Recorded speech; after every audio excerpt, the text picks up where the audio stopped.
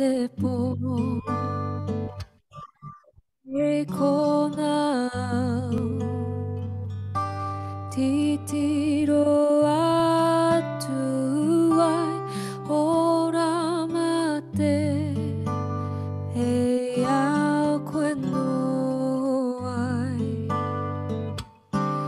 whakaria mai tori peka ki au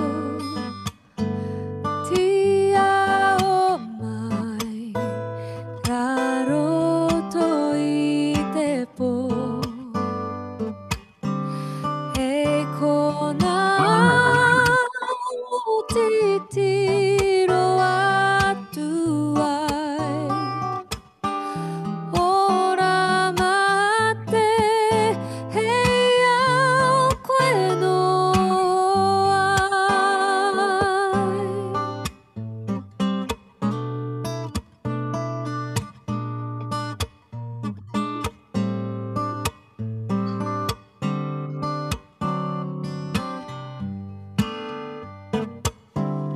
whakaria mai tori peka ki au tia o mai raroto i te po e kona au titiro atu ai ora mate hei au koe no ai whakaria mai tori peka ki au tia o mai raroto i te po e kona o titiro atu ai ora mate hei au koe no ai ora mate hei au koe no ai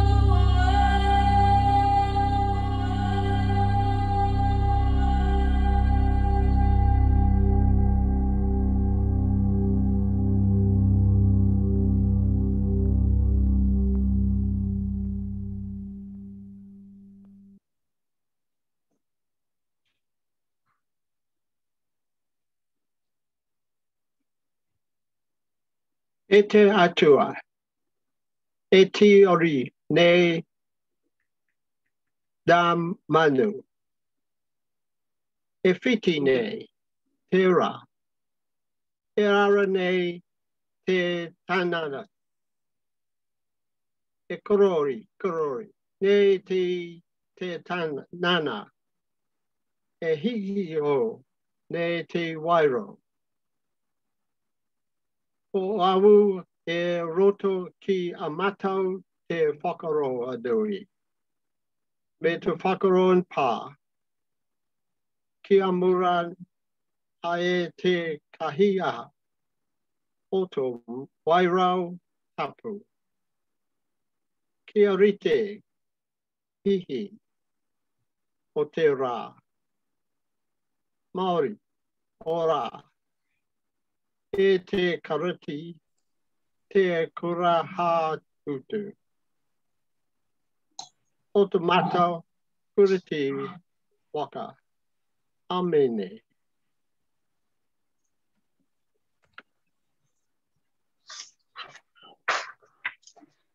E te whanau kua tae mai nei, haere mai, nua mai, whakatau mai rā.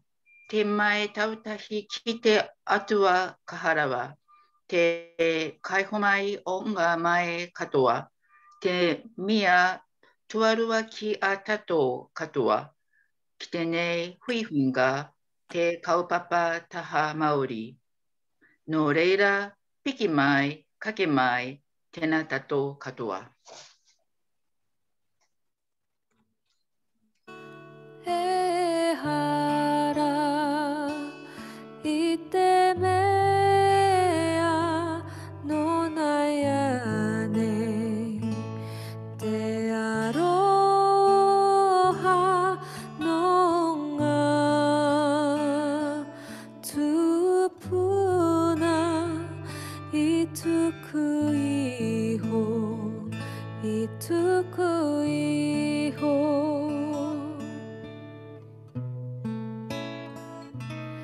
Te whenua,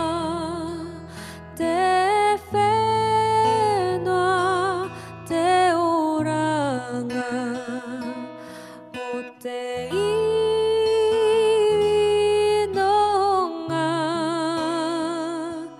tupuna I tuku iho, I tuku iho. Whakapono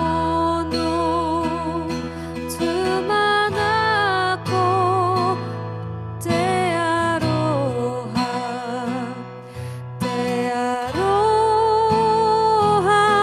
no ngā tupuna I tuku iho, I tuku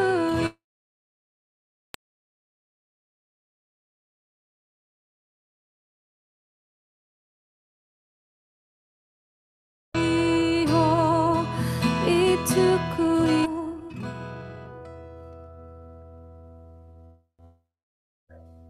E mihi ka eke kia koutou. Tātou huki e nohu pai ana. Kai wainga nui te mahanatanga o tātou whanau horinoa. Me mihi huki kia tātou. E mahi ana hei taeki na to oga tuku iho. E oranga mo nā uri whakatapu. Me huki mahara ki ngā tinu atua, rātou kua here. Kai te tini, kai te mano, Ngāri era, here atua rā. Rātou kia rātou, tātou kia tātou. Hei ona ana.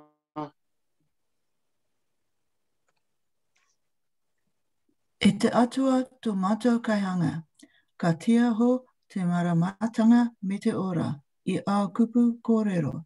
Ka te mata au mahi, ka mau te tika me te aroa. Mea tia kia u tonu ki a mātou. Tau aroa I roto I tēnei huiunga. Whakaaki a mātou, whakaaro a mātou mahi katoa. E tau wairua tapu. Amene. Amen. Tēnā koutou katoa, nau mai hoki mai, kia koutou, kia tātou, I tēnei ata. Welcome back to our final session in this season, anyway, and thank you for joining us again. And of course, we have our special guest. Just a reminder, of course, the disclaimer, the usual one, I'm not a reo teacher or a translator, and I don't have any distinguished academic qualifications to do this. But I bring with me my heart and my passion to encourage and enable you to engage with Te Reo Māori, with Taha Māori, Te Ao Māori, and the liturgies in the prayer book. As you're already aware, any back translations that we've used in the past, which Piho Pahori provided to us, are used in these liturgies, and of course they are purely so that you could understand the kupu with a Māori lens from those wonderful translators all those years ago. They are not for public use. Just a quick recap. What did we cover in this season?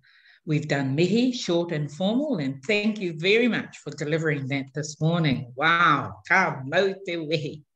Wonderful. I'm sure you'll be able to pat yourself on the back. It's not about me patting you on the back. It's about you patting yourself on the back to say, mahi te kāna. Good work. Good job. We've done karakia timatanga, karakia whakamutuna.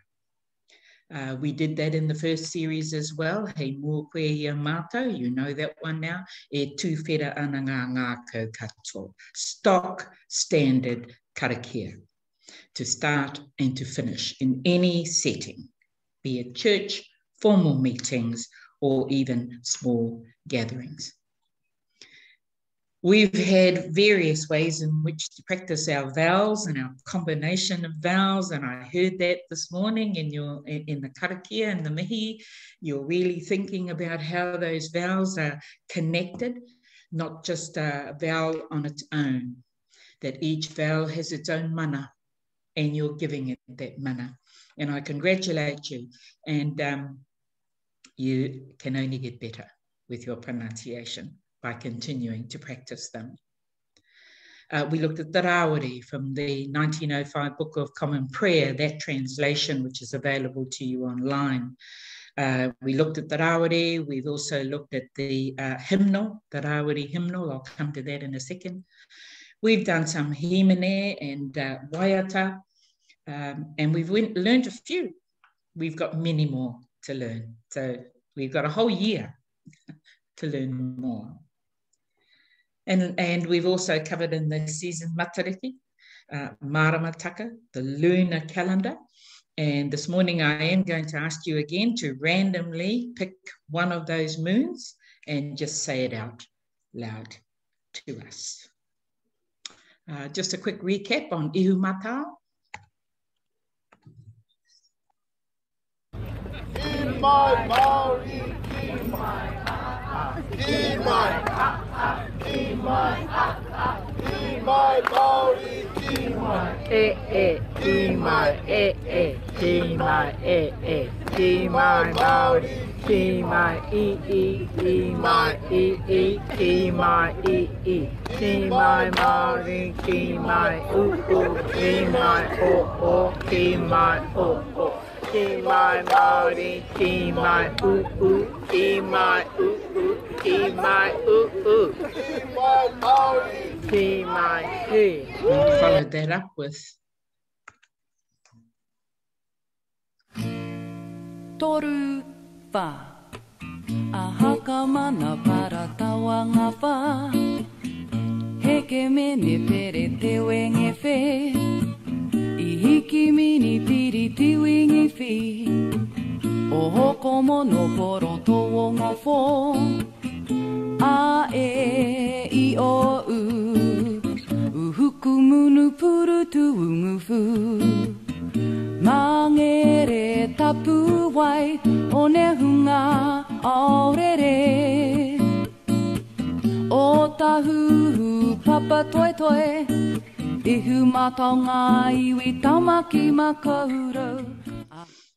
we picked up some of the himene from out of the Rawiri, and we talked about Mā Te Māori and how all those years ago in the translation, they still stand today in the prayer book. Many of these things in the prayer book, and also in the Piopatanga or Aotearoa hymnal. Still the same numbers even, which is why I chose this one in particular.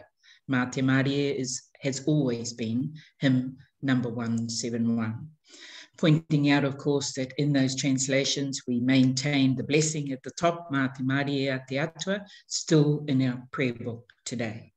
Kia tau, kia tātou katoa, kia koutou katoa in this case, still on page 52 in our prayer book today, and which will conclude our session once more.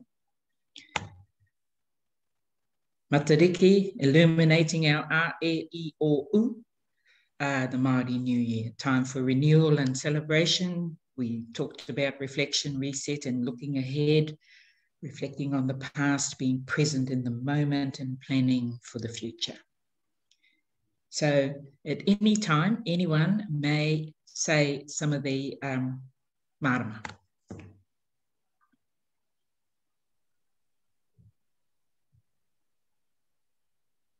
Just unmute yourselves. Yep. Whira. Tiria. Waiata. Oenuku. Oenuku. Yeah. Okoro. Tamatia nana. Tamatea kaiariki.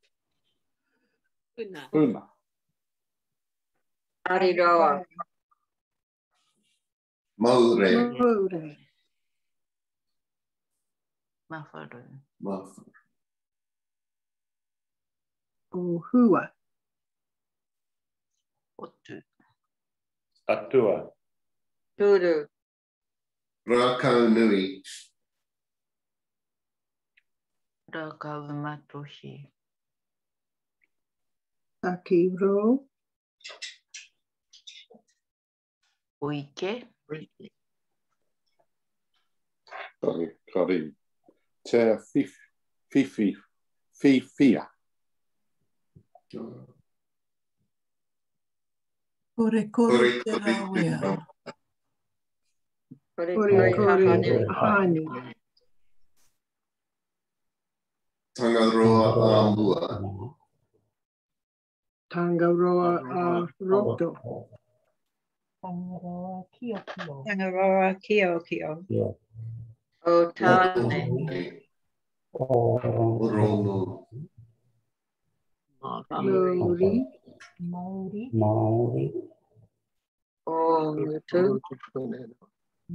Mutu whenua. Really bad day. Mahi te kāna. Mahi te kāna. We've covered tangihana and pastoral liturgies in this season. We covered all the liturgies in the prayer book surrounding funerals, tangihana, and went through each section. We've covered te tikanga mo te takahi whare, blessing the house after the tangi, and all the liturgies related to that. We covered te hura kohatu, the unveiling or the memorial, on page 881, and all the liturgies associated with that delivery of ministry.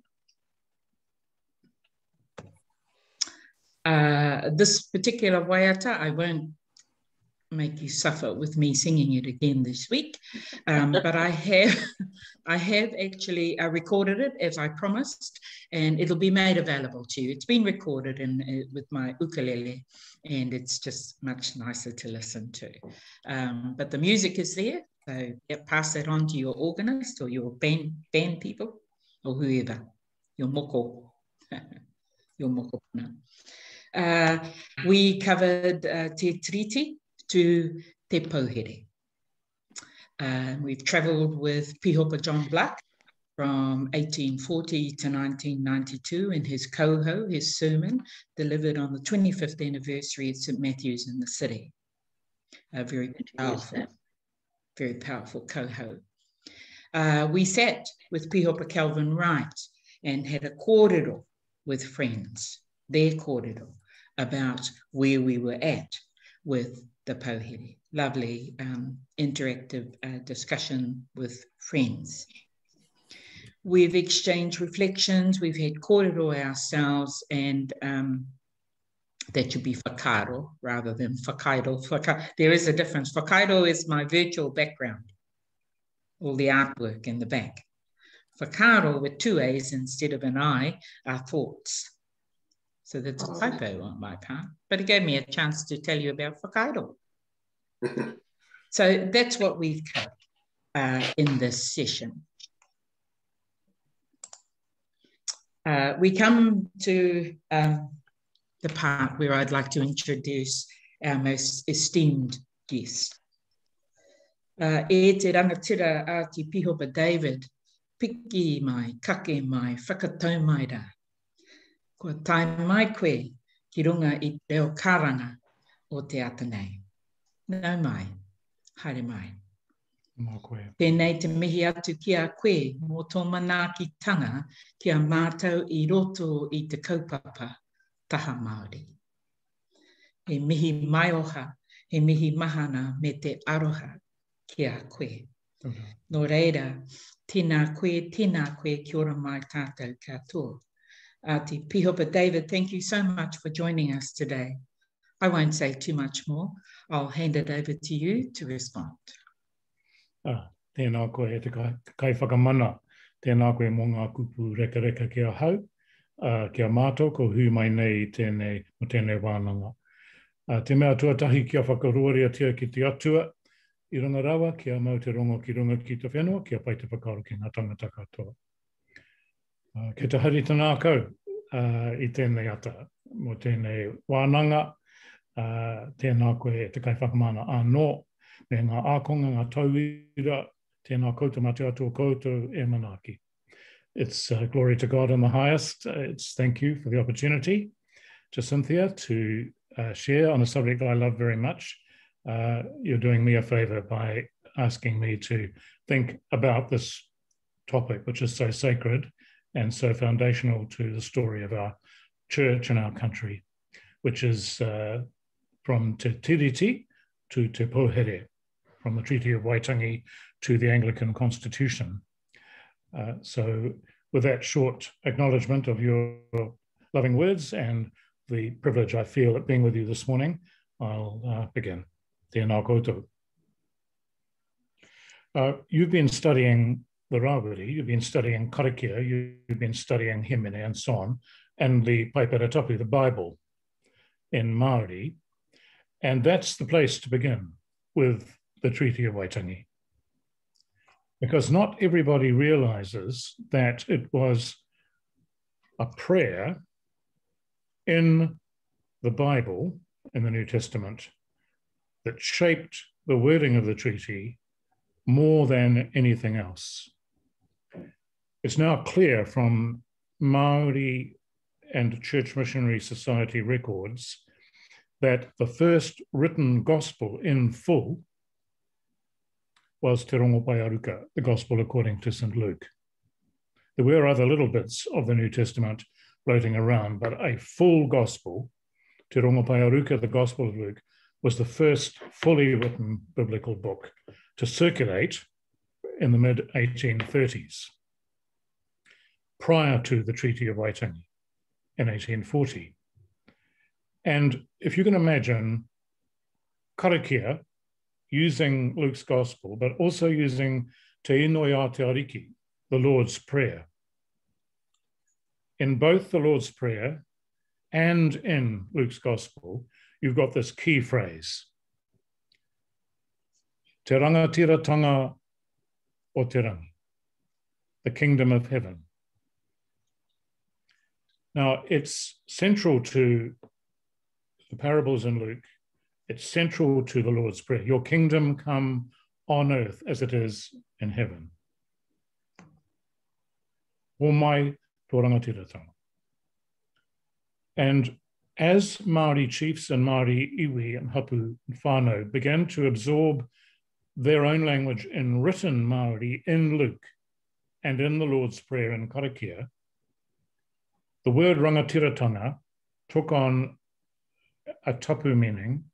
It had always been here, of course, for 1,000 years, but it took on a tapu meaning that garnished it or enhanced it. And this was particularly significant because the words in Māori were first written down in Cambridge in England by a language expert who was an Anglican, interviewing two chiefs who travelled to Cambridge. Now, these two chiefs were very, very highborn, but also noted for their oratory and their Māori turns of phrase. They were experts, if you will, in narrative and public speech. And so when they spoke Māori, it was truly te reo rangatira, that is to say, not only the language a chief would use, but a chiefly form of the language. And so they spoke, and the Māori written language was created in their presence and with their approval and with their coverage, their mana. And so what you've got in written Māori, first of all recorded in the Bible and nowhere else, and in Luke's Gospel and in the Lord's Prayer, is the highest possible form of spoken Māori written down. It's like almost as if Shakespeare wrote the Book of Common Prayer, which actually some people think he did in parts. There is a theory, not proven, that Shakespeare's behind the Psalms in the old prayer book. We don't know. But certainly whether that's true, it is true that in the Māori Bible, written Māori for the first time in biblical form, you have the highest possible form of Māori language. And if you want to introduce somebody to te reo rangatira of the highest order, get them to read the Bible in Māori. So when, after it was written down and created into a written language, of course it omitted some consonants like D or Y or X or Z or S or F, but it kept at its heart, its ngākau, a, e, I, o, u, all the vowels, because actually in Māori, it is a flowing process, verb-orientated language. It's designed not to be sort of clunky nouns, one thing after another, with consonants all over the place. It's meant to be poetry in motion. And that's what you have in Te Paipure Tapu, I roto te reo Māori, you have it in Te Rawiri, you have it in Te Inoi Atiariki, you have it in Te Rongopai Aruka. And so this is what was circulating, firstly in Luke's Gospel, in the 1830s. And it was the mission participant chiefs who spread written Māori pieces of Luke and the story of Luke, often way beyond the Pākehā missions. They've done some statistical analysis and they've found that the evangelists, the catechists, the Bible proclaimers of that early period was 80% Māori, that is to say by Māori, for Māori, with Māori, from a Pākehā mission in the first place. Pai here, obviously, but there were many others throughout Aotearoa. But it was about 80% Māori to 20% Pākehā transmission. So most of it was in Wānanga and Hui and Kōrero and Karakia in an utterly Māori context. And it spread eventually like wildfire because of that. And so this fascination with Māori written down for the first time, this fascination with the dignity and flow of the language from these chiefs, turns of phrase, if you will, and grammar, the fascination with the sacred meaning of the Bible, which resonated so much to the highest of Māori aspirations. For example, in Luke's Gospel, you've got parables like the sower, the Good Samaritan, the Great Feast, the Prodigal Son. Now, all of those, for example, in Māori, imagine it in an utterly Māori context, utterly controlled by rangatira, in a wānanga, when they hear about sowing seed generously and everywhere, even though some of it falls on the rocks, or the birds get some of it, or the sun scorches some of it, or the thorns choke some of it. Māori listeners to a Māori rangatira sharing this parable from Luke's Gospel immediately get into the agricultural world view of Jesus of Nazareth. Immediately. It's exactly their own experience, and they see it being blessed and hallowed by the parable. The Great Feast is even more so. A hākari in Māori is never limited or nitpicking or have you got a ticket or you weren't invited, what are you doing here? It's entirely open. And that's precisely the point of the parable of the Great Feast in Luke's Gospel. Bring everybody, bring even the people who are not expecting to be invited. In fact, go and find them and bring them, compel them is the word in the Bible, bring them in. And a Māori audience hearing this in Te Reo Rangatira is thinking, this is us. And furthermore, this is what Jesus of Nazareth is saying is the highest form of hākari. And so they embrace these stories intuitively and instinctively and with fascination and with love and with respect. This is not colonization. This is recognition by Māori for Māori with Māori of the Aramaic spirituality of Jesus of Nazareth. And so I'm going on at length about this because I won't go into the other parables, but the similar process goes on with the prodigal son, Hoho i te rongo, and so on. And when they came to the Treaty of Waitangi in 1840, the mission participant chiefs with this kind of background, and they saw an Anglican missioner whom they did trust, Henry Williams, who had helped print some of these Lucan Gospels. He was called Karuwha. He had a set of glasses, so he had two ordinary eyes and two spectacles, so 1, 2, 3, 4, Karuwha, 4 eyes. He said to them at Waitangi, when the treaty was translated into Māori by him, he was also an avid devotee of Te Rongo Paiaruka, Gospel according to Luke. He knew about the Māori Bible. He knew and understood Māori grammar. When he said to them, what you're being offered by the British is rangatiratanga.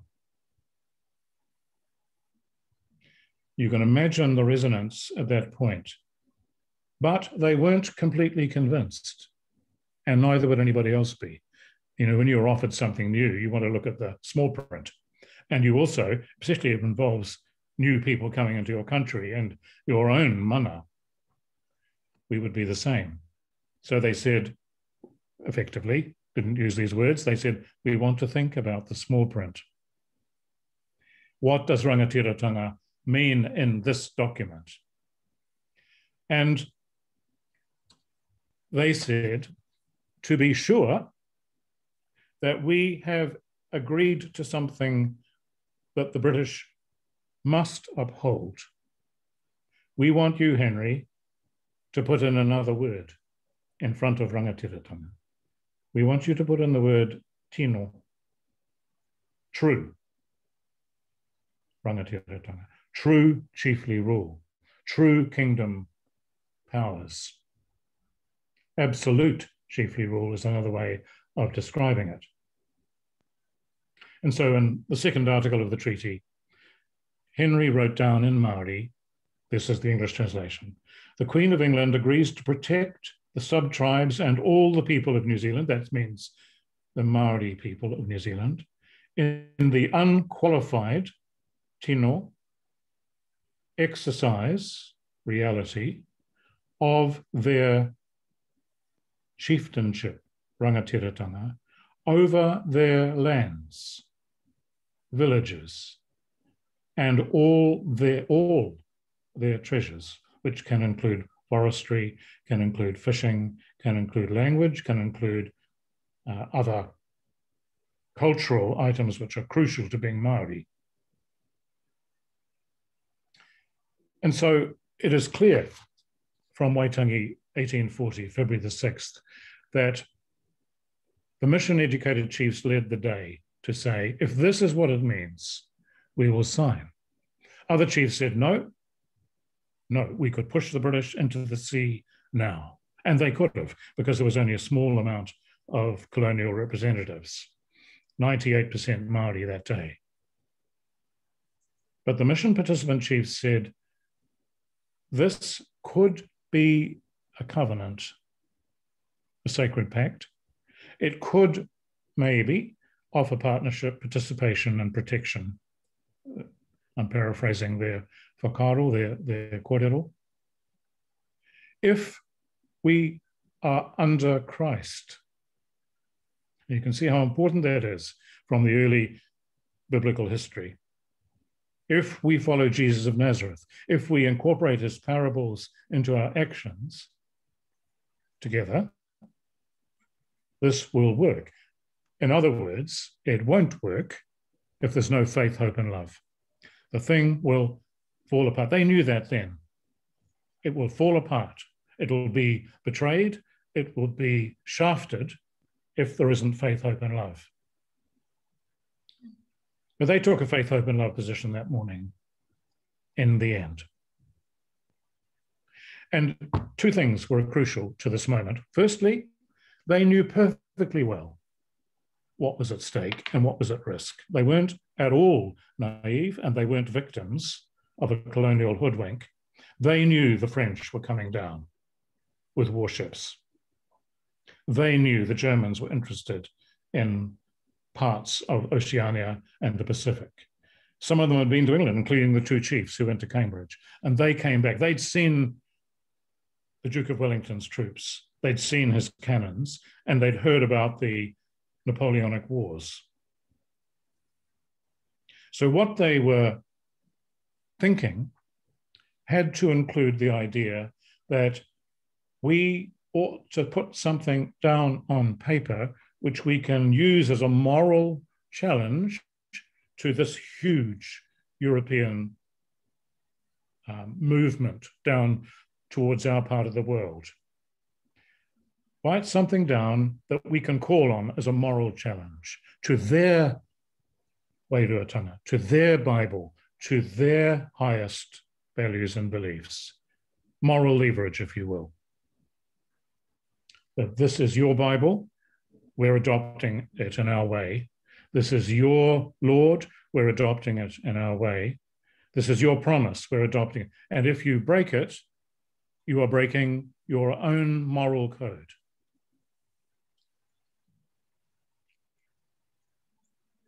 There was no naivety at the signing of the treaty.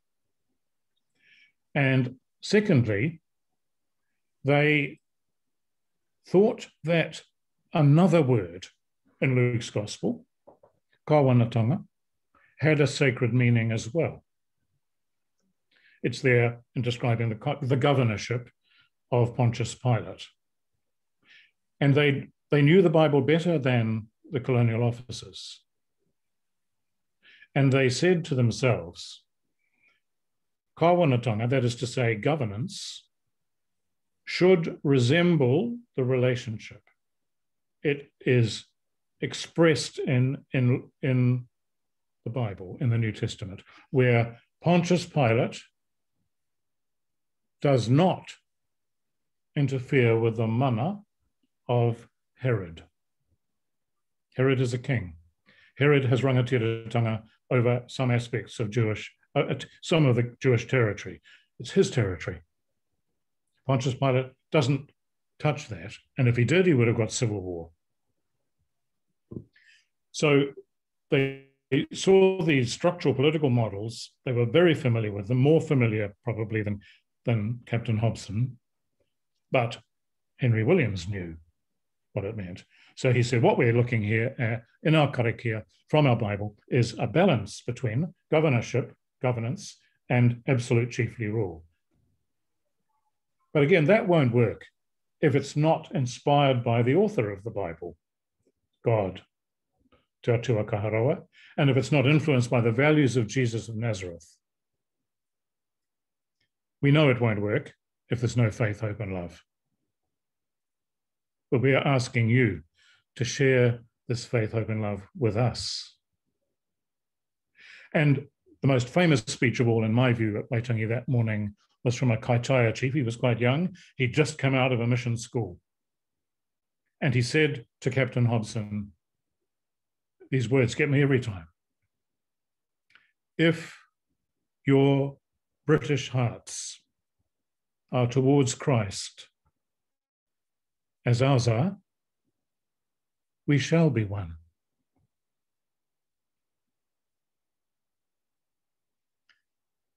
So, in the initial phase of the treaty, and I'll read it to you in Māori as translated into English by Hugh Kāwharu, who is an Anglican from the Tamaki Makaurau area, Ngāti Whātua, I think. He said this is what it meant to the chiefs. You can probably Google on this if you want to find it later, but Article the 1st, the chiefs of the Confederation and all the chiefs who have not joined that confederation give absolutely to the Queen of England forever the complete kawanatanga, governance structures over their land. Second, the Queen of England agrees to protect the chiefs, the sub-tribes, and all the people of New Zealand, that's the Māori, in the unqualified exercise of their rangatiratanga over their lands, villages, and all their treasures. But on the other hand, the chiefs of the Confederation and all the chiefs will sell land to the Queen at a price agreed to by the person owning it. In other words, you can't invade, you can't embezzle, you can't snooker, you can't be disingenuous with us, and you can't outmaneuver us in land deals. And you may not take it without our permission. And only by Queen's agent will we negotiate, not by an incoming colonial army, not by getting a children's signature, not by going to another chief close by. Third, for this agreed arrangement, therefore, concerning the government of the Queen of England will protect the ordinary people of New Zealand, meaning the Māori, and will give them the same rights and duties of citizenship as the people of England. Now that means, and Hugh Kāwharu has been very clear on this, Māori customary law, LORE, all the rights of citizens, the same as the people of England have rights of citizenship. That means Māori citizenship in a Māori way. And that means that if a Māori landowner wants to give land to a mission or to a trader, the Māori law, LORE, of that transaction must apply. And the Māori law, LORE, of a transaction in those days meant this: I will give you this amount of acreage for your mission, your orchard, your wheat mill, your school, for a consideration, ka tuku ka hoko. I will give it to you like a grant in trust for a purpose.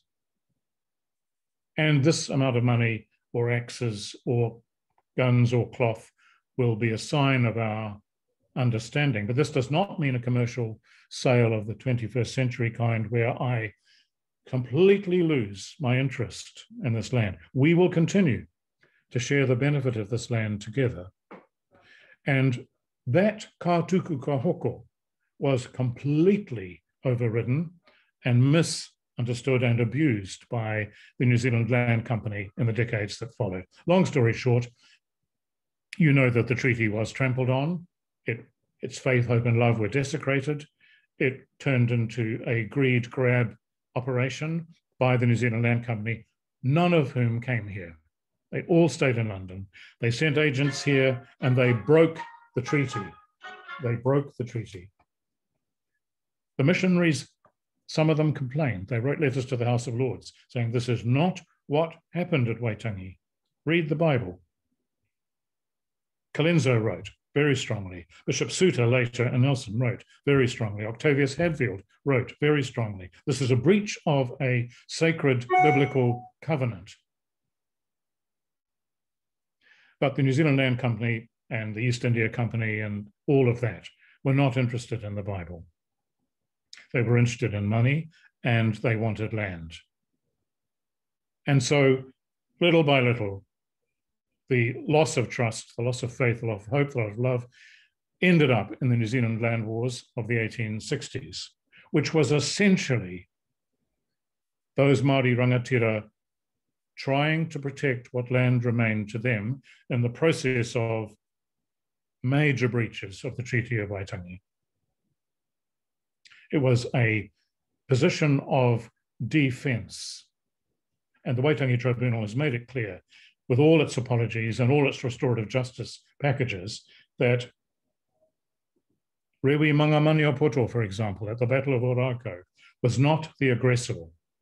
He was trying to protect what land remained to him in what later became called the King Country. That's only one example of hundreds, which is why the Crown is settling with the tribes now. So the Anglican Church, Te Hahi Mihinari ki Aotearoa ki Niu Tireni ki ngā mauteri o te mana nui o Kiwa, said in the decade before 1990, under the guidance of Professor Whatarangi Winiata, but many others, particularly supported by the Pihopatanga o Aotearoa, we've got to put this covenant back on the altar. We've got to get back to the promises that Henry brokered, that those Māori Christian chiefs pledged, and that the Crown agreed to. Because we have no other moral basis on which to live and trade and thrive in this country. If you saw off the branch on which you're sitting, if you undermine the foundations of your whare, the branch and the house will fall morally. And I personally believe that if the treaty had not been restored through the Waitangi Tribunal process and by ratification, which is still going on, by the way, of various kinds, but particularly by Te Hahi Mihinari in placing the treaty right near the top of its own constitution, to preach it again, to uphold it again, to live it again, to share it again for sacred reasons, prayer book reasons, Luke's gospel reasons, we would be in a very, very different scene than we currently have today. I think we would have seen massive, massive breakdown of all kinds all over the place. As it is, we've got people with strong attitudes, good on them. We've got people questing for restorative justice, good on them. We've got all kinds of movements to ratify the treaty again. And this, before I close with questions, is the meaning of the treaty today, but thinking of February 6, 1840, it means this: the guarantee of absolute chiefly rule, which provides for Māori self-determination, mana motuhake, in the design, delivering, and monitoring of government services. It's a balance between kawanatanga and rangatiratanga. Secondly, equity, the principle of equity, which requires the Crown to commit to achieving equitable outcomes for Māori across the board. Thirdly, active protection.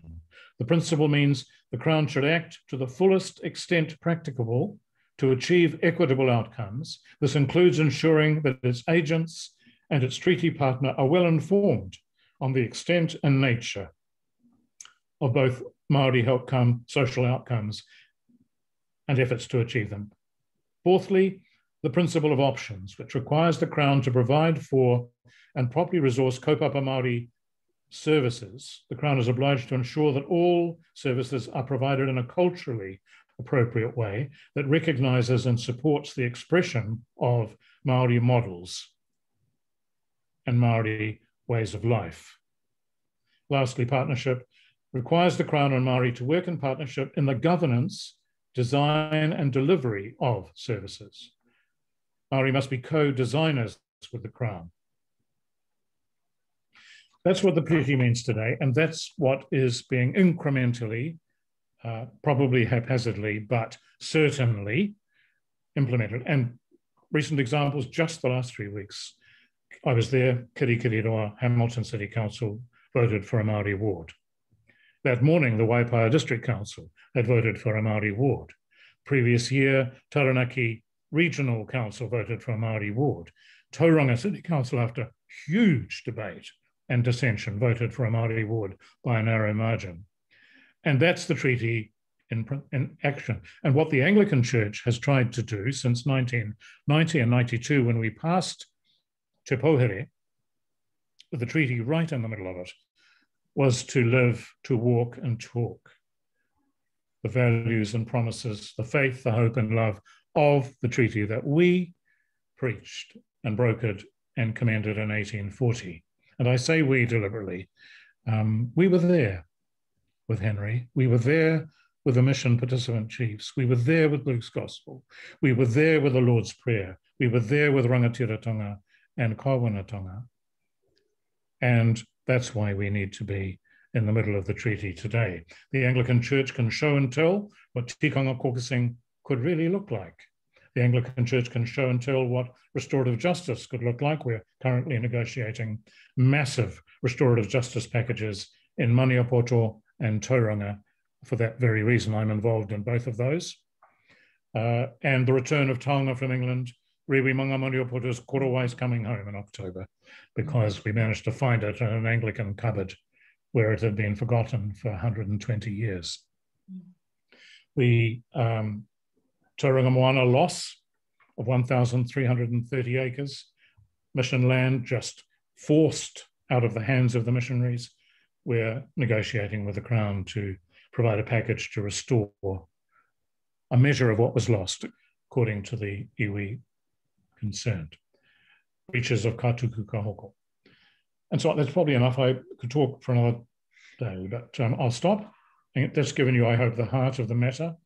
And I have a little quote to end with, but I'll do that after if there are any questions.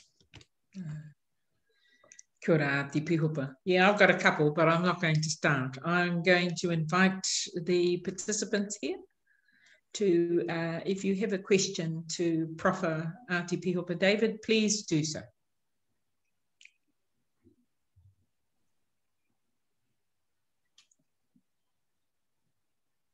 Bishop, individual priests, certainly, like the group that's here, we're all sort of doing what we can locally for helping people understand within our own parishes, communities, the importance of the work that's being done now for restitution. Why, given what you just told us of the things that the Anglican Church is actually involved in as far as restorative justice is concerned, why is that voice not louder? Why are our Anglican leaders or the people involved in this not the ones that are saying things like the Maori health that's being set up? Why are we not more openly and more assertively saying this is what we should do? Our voice is not being heard. Thank you. That's very, very close to home question, because that's what my wife has been doing for the last 2 years. That is to say, as an Anglican lay person, that is to say, as a Māori health provider, getting the Māori health authority in place. And so your question is a church voice or a church awareness or church advocacy visibly, audibly there. And so my first answer to the question is we are there, but we're like salt or leaven. We're not visible. And that's part of your point. There are a lot of Anglicans involved, but it is within the leaven or salt within the food. But I do think that the Māori Health Authority, for example, to take that example, is certainly supported by the bishops, but we haven't yet seen perhaps a statement that we could see that puts that on the balcony for the church? And I think that's a good question. I would say that the bishops are 100% behind it, that they are there as prayer support. They are certainly there in supporting people who do it. But it does raise the question of how we institutionally express ourselves. And your question this morning makes me think I should talk that through a bit more with friends of mine who are in the House of Bishops. Thank you. It's quite difficult when you're operating within a parish environment to try to promote the things that are happening if there's a dead silence, apparently, from our leaders. Convincing a lot of Pākehā Anglicans that this really is a big deal is challenging when you're the sole priest around the place who's actually talking about it. Yes, and in its early phase, the Constitution Te Pohere witnessing to the treaty was supported by 5 years of full-time 5 bicultural educators all over the church. But that's a long time ago.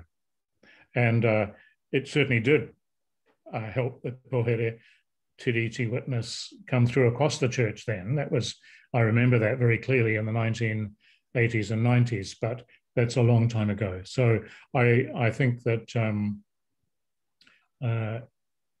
your question perhaps could be a good question for the Justice Commission of the General Synod, for example, who have educational capacity, who have political advocacy capacity. So you made me think that I will find out. And there may be things that are being done we're not aware of, but your point is, can we be made aware of them? So I'll look into that. Ngā mihi. Kia ora.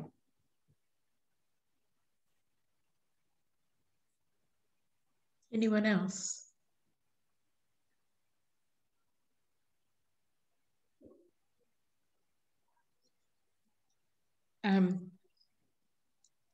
Not that I'm trying to bring the canons or the pohere out, but I think some of the things that have come up in the season this year, 2021, is we ran the series Land of the Long White Cloud, which you're possibly familiar with.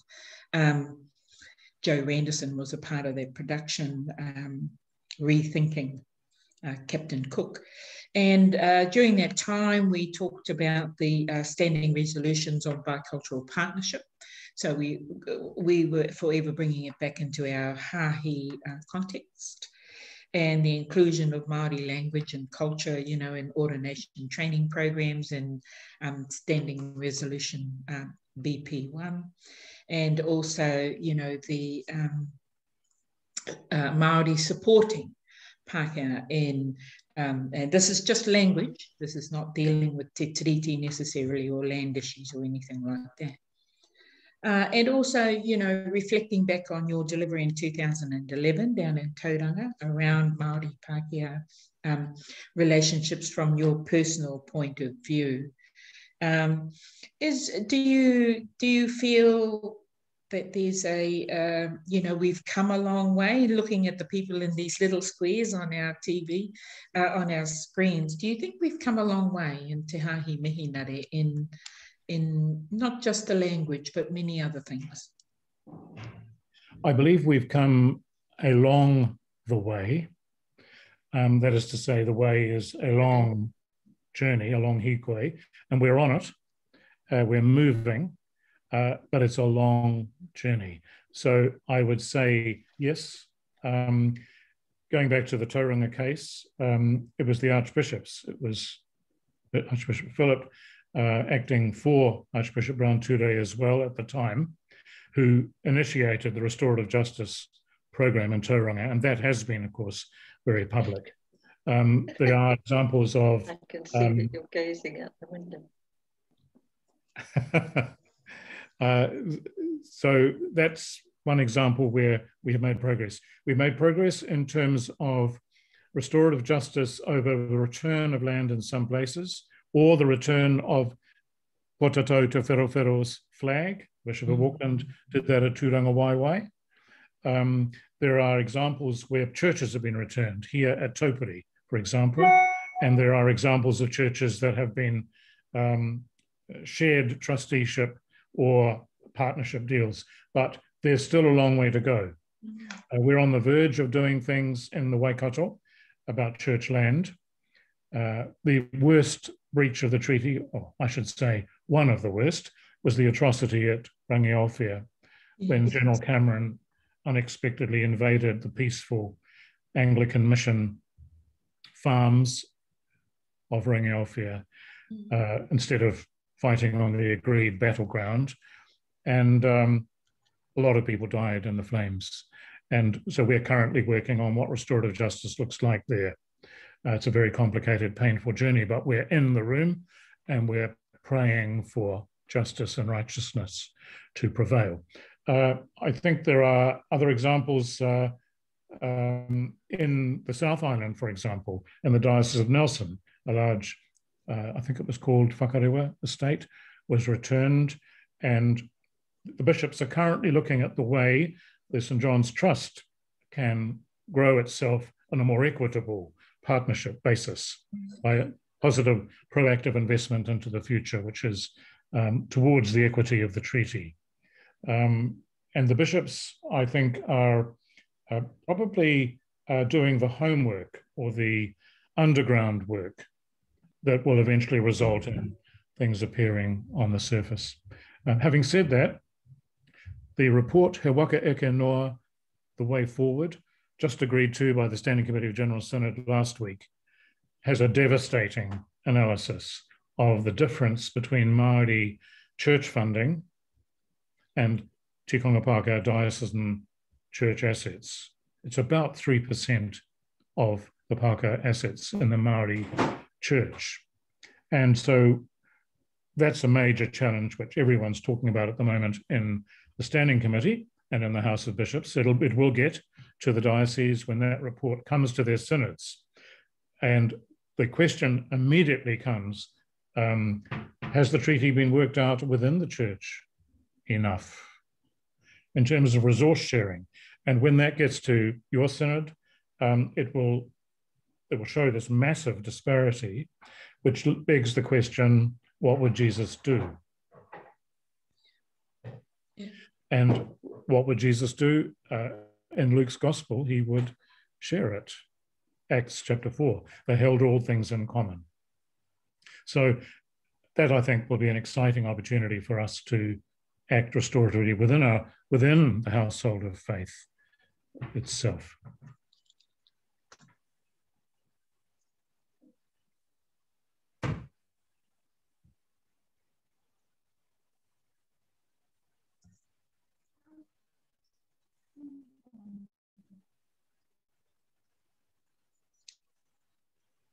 Thank you, Pihopa.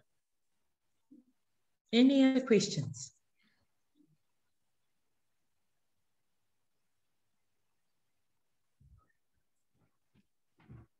There was a plethora of wisdom in there and unpacking some of the history, Pihopa. I particularly love the ka tuku, ka hoko, you know, expression, that expression of reciprocity, of course. And you know, the meaning, of course, and it's been debated, I know, and perhaps some of the participants have been part of those debates. And of course, as Gillian talked about, we're very interested in the grassroots level, you know, what's happening at the grassroots level in the local shared ministry, how are we benefiting from that wonderful partnership that you expressed in your bicultural partnership with Auntie Pihopa Brown today. Yeah. It's also about the wonderful bicultural relationship at the grassroots level as well. And I think you've already expressed that, yeah, the bishops are talking about it. Gillian's expressing about how do we get it into the grassroots level when she's looking out at her mainly Pākehā congregation and getting them interested. I think that's a big challenge. Thank you for that. It's just occurred to me too that I have been asked recently to write an educational module, which will come to the licensed lay ministry and local share ministry and Minitaiui and clergy next year. And that module is on restorative justice by the church in Ngāti Maniapoto. And all of the things that I've said this morning will be in there. So that is one module that will hopefully begin to answer Julian's question. So I've been commissioned to write that, and the commission money is from the social justice budget, I think, of the General Synod, and I'm giving it to the Ngāti Maniapoto Kaitaka Korowai return. Yes, yes, and we'll just plagiarise it. and not, but I think it is meant to be plagiarised. So yeah, wonderful. And if no one else has a question, we'll move on. I'll give you a few seconds. Kia ora tātou. Kia ora e te pihopa. Yeah.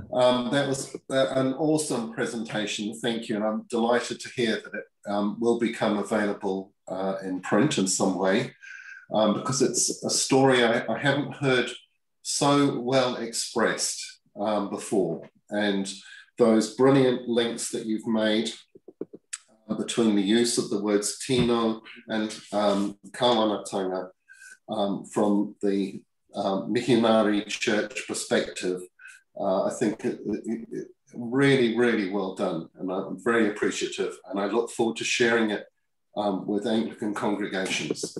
Thank you. Kia ora. Yeah. E te ati pihopa a la mihi nui ki a koe mō tēnei wā, mō tō kōrero, mō tō whakaro, mō tō ākoranga ki a mātou i tēnei rā, tēnei te mihi atu ki a koe. Kia ora. Perhaps I could close with a quote from Rangi Ofia. Would that be appropriate? Yeah, kia ora. This will be in the module, but it's one of the most moving descriptions I've ever heard of a treaty-based hope from a Christian about the tragedy at Rangi Ofia, a crucifixion, which has within it the seeds of resurrection and the faith, hope, and love of an Easter people. So I'll read it to you. From one of the survivor descendants, one of the survivors of the people who died in the attack.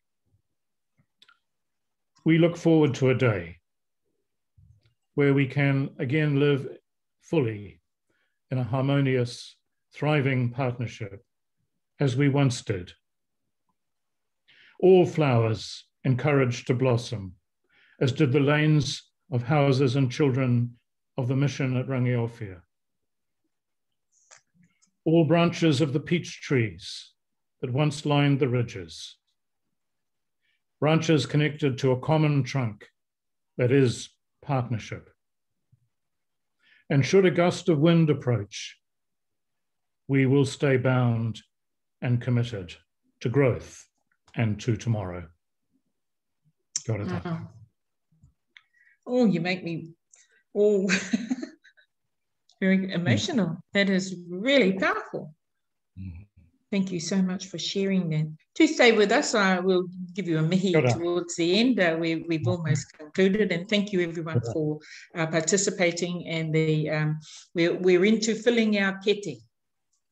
It's always been the kaupapa of Taha Māori is to fill the kete and take it out. And the other thing I really liked was that, you know, that hakari concept of you don't need an invitation, you don't need to register, you just come to the hakari. Wow, wonderful. And we just hope that we've got enough kai. No, but it was in the heart. Okay, thank you. Just a sec, I'll just share the screen again.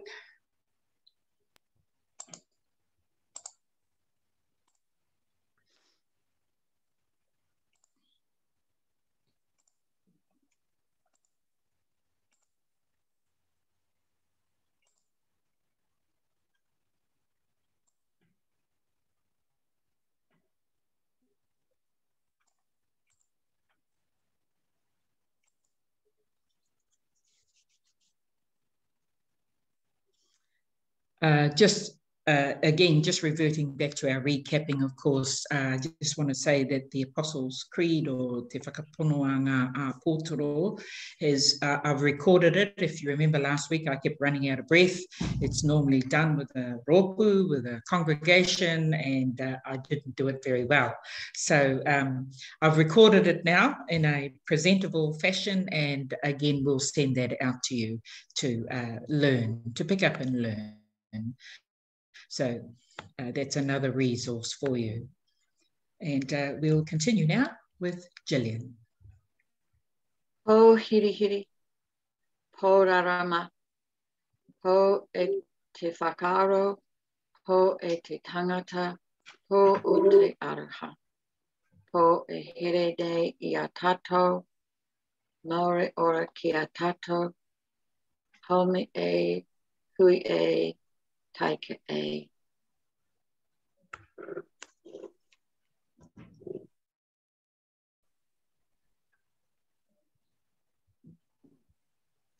Karakia, whakamutunga, e te atua o te moana nui a kiwa, me ene moto o te iwi Māori, te iwi Pakeha.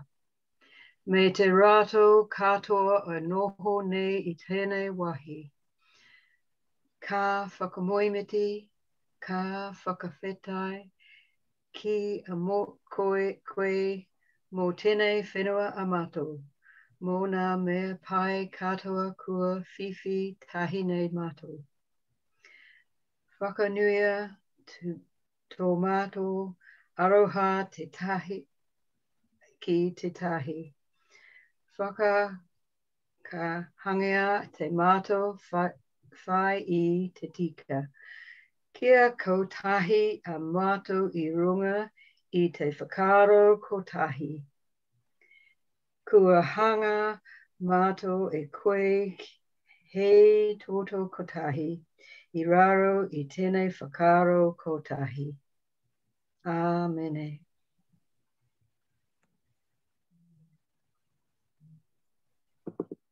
Kia tau, kia tātou katoa, te atawhai o tō tātou ariki a Ihu Karaiti, me te aroha o te atua, me te whiwhi ngā tahitanga ki te wairua tapu, ake, ake, ake, āmene. Āmene, e te whānau a te Karaiti. E mihi ana ki a koutou, ngā tāngata e hiahianga ki te ako. Mā tātou katoa e naki te pura I ruia nei e tō tātou kaumātua kuia. Kore hoki e oti I te tangata kotahi te mahi. Engari me ohu te mahi ka oti ai. Koe anei tā ona mata tū whakaaro. Tāne he wahine, te iti, te rahi rānei, me pā katoa ki te mahi. Taha Māori. So, whānau of Christ, salutations to you all who have the desire to learn. We all will cultivate the seeds sown by our elders, not by one person alone, but the work should be done as a working rōpū, like the rākau, like the tree that Āti Pihopa spoke of just a moment ago, so that it is completed. That was the attitude in former times. Men, women, the lowly, and the important people too. They should all participate in the task. Taha Māori. Ka karanga nei au ki ngā tāngata Māori katoa e ngākau tikana, e ngākau ponoana, kia maia, kia kaha. Kia u ki te mea tika. Kaua e utua te kino ki te kino, engari manakitia. Ngā hunga e tūkino ana I a koe. Kua riro mai nei I a koutou te mārama, tō haina ki te ao. E ngā mea tino nui e matia ana e ngā tāngata katoa. Ko te ora roa, ko te hari, ko te tūmanako me te aroha. I call upon all people who are true and faithful. Be courageous, be strong. Hold fast to what is right. Do not pay evil for evil, but bless those who do wrong by you. You have received the light. Now give it to the world. The greatest things needed by all people is a long life, happiness, hope, and love. Again, we give thanks to Archbishop David for giving of his time, sharing his knowledge and that mountain of history and the influence that he still is able to participate within the conversations and development and creation of tools for our kete, for our ministry kete, for our bicultural relationships. I te Archbishop, tēnā rā koe. Tēnā koe, e te kai whakamana. Kia tau mai anō kia koutou tātou katoa ngā manaakitanga a te atua kaharawa, a te matua te tama me te wairua tapu. Amen. Kia ora mai tātou. Kia ora mai tātou. We'll be in touch, let you know what the next round will entail. And thank you for taking part. You can, of course, stay on if you wish.